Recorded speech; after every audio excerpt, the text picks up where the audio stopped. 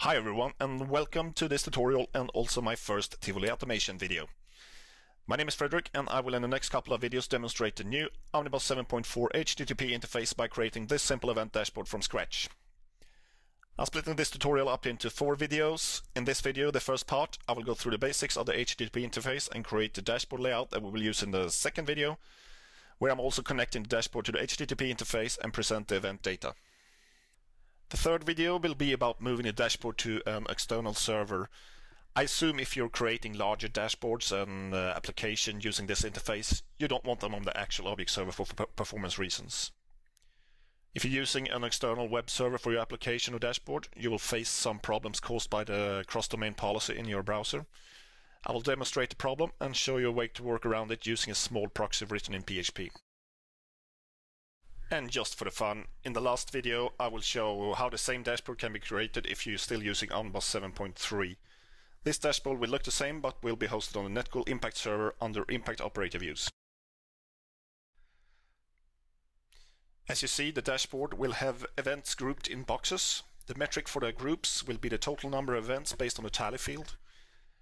And to keep it simple and easy for you to replicate, I will be using the Simnet probe that's included and installed with OMNIbus. I have the Simnet probe running, so let's take a look at the event list together with the dashboard. We see that the node field in this implementation contains some kind of location. I will use this field to group the events in the dashboard boxes. The dashboard will show event group by node. And for metric, we will sum the tally of the events. As you can see, there is also events from the node link. I will create a filter in my request to the object server to remove these, so we only get the actual location, and also because I want to show the syntax of the filter in the request. And as an extra feature, I will retrieve the highest severity of the aggregated events and let the boxes in the dashboard change to an appropriate color. The dashboard is written in HTML, CSS and JavaScript, but the code is really simple, so don't worry if you feel a bit rusty on your programming skills. It should be easy to follow anyway. Every line of code I write should be visible on your screen if you change the quality settings to Full HD in YouTube. I will also put links in the description if you prefer to download the code instead of writing it yourself. I'll try to keep the code as clean as possible so you can easily extend it to your own event sources. Just to save time, I will copy and paste some of the code. If you at any time fall behind, there is a pause button that will shut me up for sure while you're catching up. So, with all that out of the way, let's get started. The HTTP interface is a new feature of OMNIbus 7.4, and it's something I've been really excited over because it will open up a whole new world of event presentation. I've been studying the manuals for the interface, and it's well documented, but there are no real use cases in the documentation, so I hope these couple of videos will give you just that. In my test environment, I've installed an object server with just the default settings. I have the Simnet probe that is included when you install this version of the object server. The OMNIbus HTTP interface and the web server are disabled by default, so we need to enable them to get access. The interface is enabled by editing the object server property file. It contains the following properties. And what you need to do is you need to change these 3 properties: nrest-os.enable and httpd enable http, and you need to specify a port number. After changing these properties, we need to restart the object server.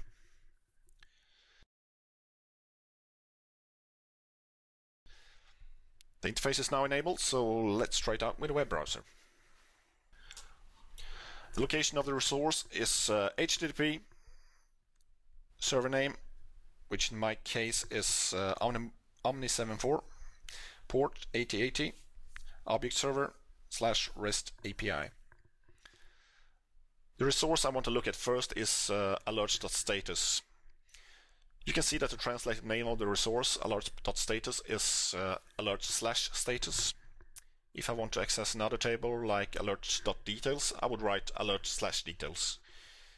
I won't cover the REST protocol that the interface is using in this video. but I'll put a link in the description to a very good presentation that will explain it all. So let's see what we get when we try to access this resource. We get an authentication window. To be able to log in, we need to have an object server user. The user must have at least alerts user role in the object server. It's probably a good idea to create a dedicated user for this service, but since we're on test platform, I just go ahead with my root user.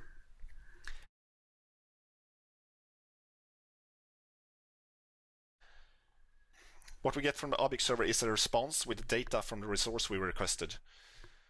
The data is in JSON format, and just for this tutorial, just look at JSON as a way to format data structures so they can easily be exchanged between applications. As you can see, we can read the data, and let's just parse it manually to see what we got. When I look at the response, I can see server information, what resource we requested, columns returned, and the actual event data. To illustrate the response in a better way, I created a picture. Let me get that up. The object return has string fields for the object server name of the database, and a table. It also has an array for column description and an array for event rows. The event row array contain objects that hold the actual event data. I will come back to this picture in the next video when we're ready to fetch data. As you can see, the data is not very presentable at this stage. It needs to be formatted in a better way, and to format the data we need a good presentation layer, and that's where the object server file serving feature comes to good use.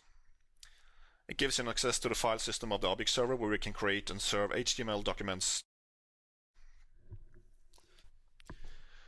To enable the file serving interface, we need to edit the object server property file again, and we need to change the nhttpd enable file serving to true. In save, and we have to restart the object server again. And start. There. If I open up a web browser and go to the URL of the document root, HTTP server name omni74 port, and enter. There's a default page available, so you can see that everything is working.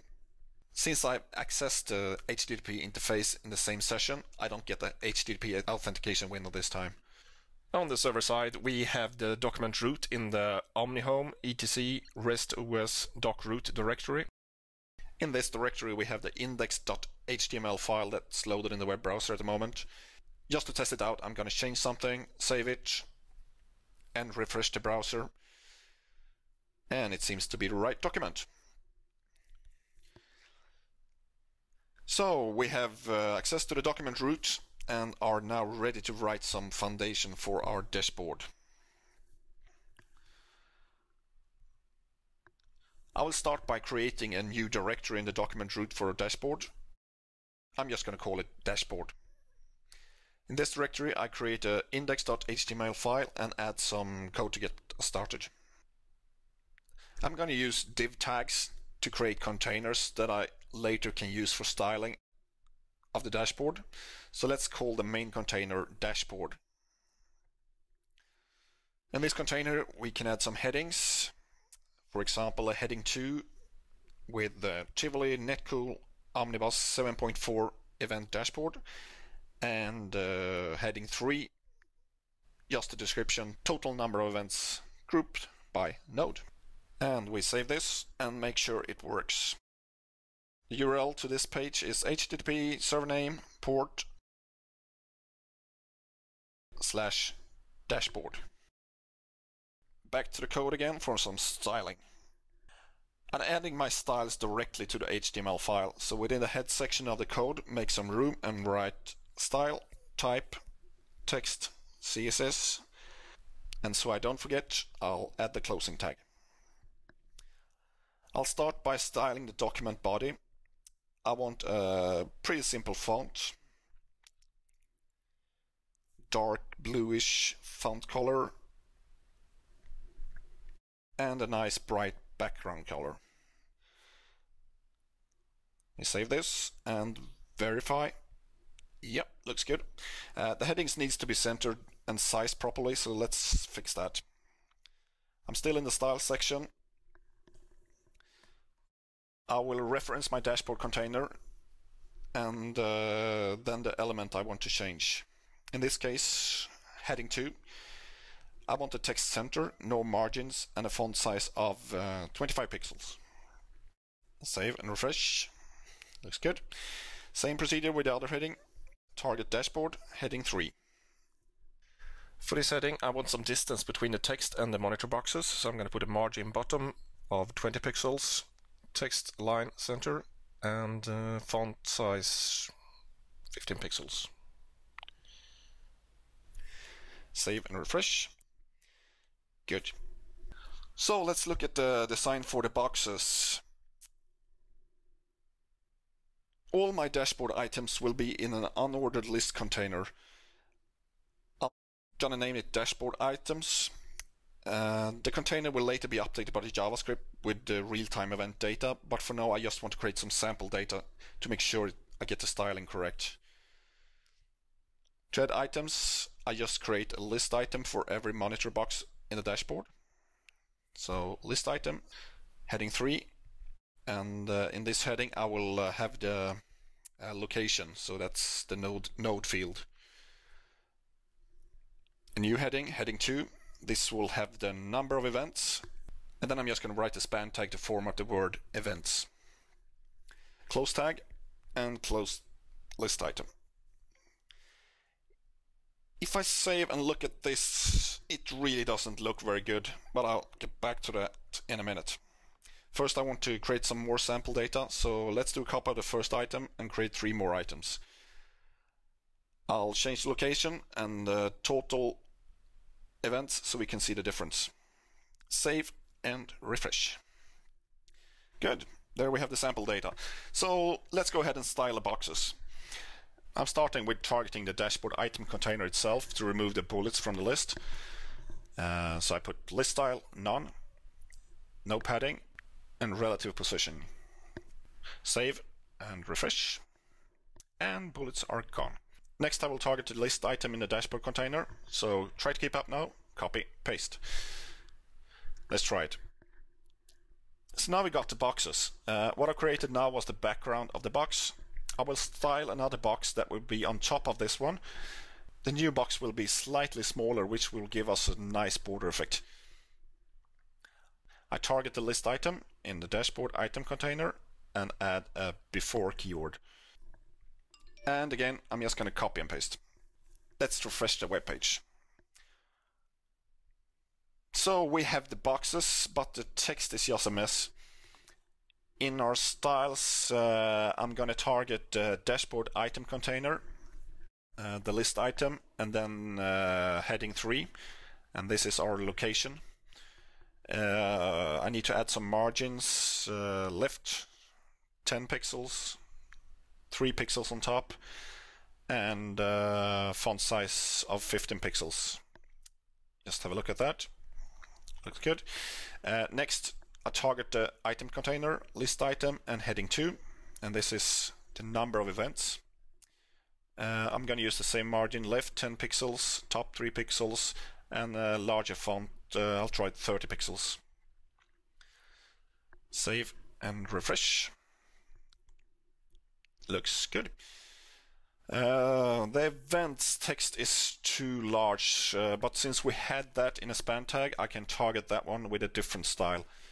So target dashboard item container, list item, heading 2, and the span tag. Font size to 14. I'm going to make the font italic, and I'm going to remove the bold text. That should be it. Save and refresh. And that looks pretty good, so I think I'm going to be happy with this design. In the next video, I will connect to the Object Server HTTP interface. I'm going to be using a JavaScript to connect and fetch the data. The data is going to be replacing the code in the dashboard items container. So on every interval that we're connecting to the Object Server, this part is going to be replaced with live data. And this will be a good time to end part 1. If you missed any of my coding, there is a link in the description. Also, if you have time, I would love to hear your comments, either in the comment section below or in a private message. If you're using Twitter, you can find me on the link on the screen right now. And up until next time, good luck and happy coding.